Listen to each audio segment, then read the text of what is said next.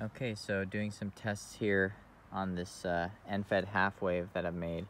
I thought I cut it to about 135 feet. I was pretty careful about measuring, and just doing some tests here today, just trying to, get it tuned up. I have it grounded here to where they hook up the water fountain during spring and summer. So that's a copper pipe going into the ground for the main water feed here in the park, and then it's going up into this tree and down to the other side.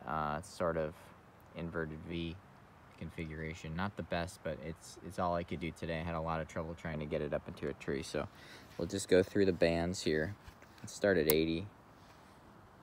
See what we're looking at here. So at the beginning of the band, so pretty good throughout the band.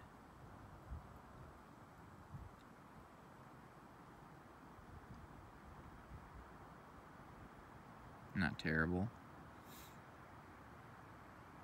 Pretty good down at the middle and the lower part of the band. I don't think it'll do 160, but we can check.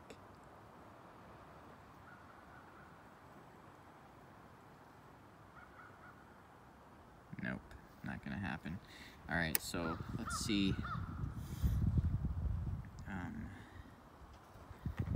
What we can do here as far as 40 goes. So we're coming into the band. We're at 1.1.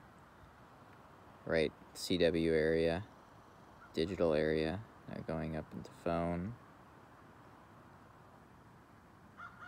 Pretty good across the whole band. It's gonna be a compromise between all the bands. Can't make it perfect on every band, but that's pretty good. Let's see if we can get into 30 meters perhaps. I know it doesn't resonate right there, but yeah, we're looking at about a 4:1 SWR. That's not terrible, but for an internal antenna tuner, that may not cut it. All right, let's go down to here. Let's try 20. So about 1.5 here, going down. So it's more resonant in the phone section, but it could easily be tuned with an internal antenna tuner for the CW section. Like I said, it's going to be a compromise. If I were to lengthen the antenna, then it pushes 80 meters around, and it's easier to maybe put up a different antenna for 20 than it would be for 80. Let's go up band. So a pretty good SWR across the entire band.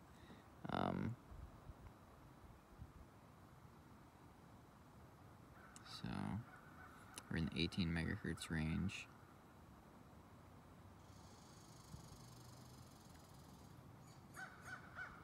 .21 megahertz.